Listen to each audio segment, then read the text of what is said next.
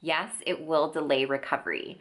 When your body is trying to combat symptoms and like cold or fever or any type of flu-like symptoms, a lot of your energy is going to be focused on healing itself. Therefore, if you further exert yourself, say on a run, most cases your body will not have that source of energy to not only have you perform but also help you recover.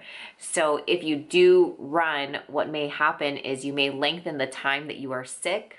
So in general, if you're not feeling 75 to 80% recovered, it's more beneficial for you actually to take the day off and continue to rest. Whereas if you're feeling maybe on the upwards end of the spectrum, you can probably go into a workout, but just take it a little bit slower and just be mindful of how your body is feeling.